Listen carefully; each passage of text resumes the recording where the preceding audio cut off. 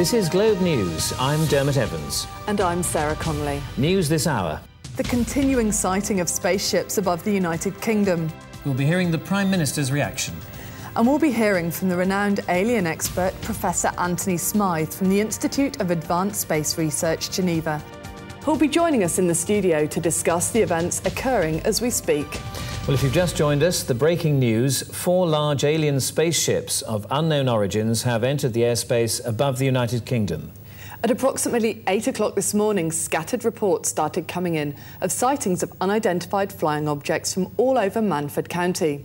According to witnesses, the spacecraft have been slowly drifting over the area, only a few hundred metres above the countryside. The ships are casting large shadows over the county and blocking out the daylight underneath them. Despite calls from the government for the public to remain calm, Manford County has descended into a state of panic as residents attempt to flee the region. Well, we're now able to go live to General Sir Thomas Hume, Chief of the General Staff, who has more information from Strike Command. General Hume, thank you for joining us. Do you have any more information on the current situation? General Sir Thomas Hume, are you with us? Hello, Chief of the General Staff. Oh, I can hear you now. Hello, Dermot. Chief of the General Staff, can you provide us with any more information on these UFO sightings? I can confirm that an hour ago, 4 very large spacecraft were seen in airspace over Great Britain. I confirm also that in fact they're not ours. And having spoken to my associate in France, I can confirm that they aren't French either.